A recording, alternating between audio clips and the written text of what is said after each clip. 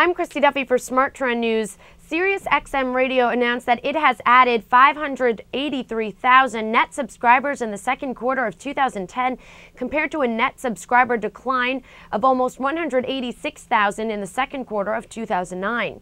In the first half of this year, Sirius XM added over 754,000 subscribers compared to a loss of 590,000 net subscribers in the first half of 2009. The company ended the second quarter with a record high of 19.5 million subscribers, an increase of more than 1.1 million subscribers from June 30th, 2009. SiriusXM announced its third increase this year in subscriber guidance. The company now expects net additions of approximately 1.1 million in 2010.